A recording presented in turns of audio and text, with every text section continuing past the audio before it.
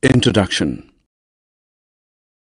Hey friends, today Naira is telling her friend about kangri that Kashmiris use to keep themselves warm in winters. Kangri is an earthen pot with burning charcoal inside it that produces heat. Kashmiris keep it inside their cloaks all the time. Naira's friend wonders what life would have been like if fire had not been discovered. Let us learn more about fire in this lesson. Story of fire. Many years ago, people were unaware of fire. So they lived in the dark at night and ate uncooked food.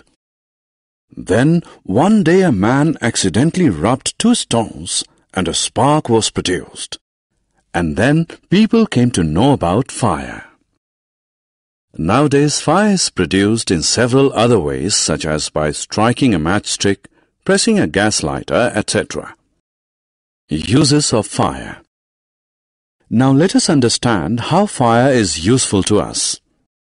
Fire has several uses. We use fire for light. For example, we use candles and lamps to light up our houses.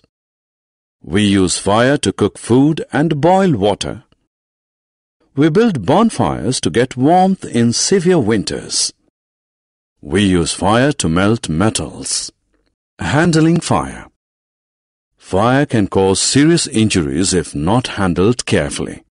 Let us now understand the precautions that we should take while handling fire. Never strike a matchstick close to inflammable substances like petrol, diesel, gas, etc. Never stand too close to a fireplace, otherwise your clothes may catch fire.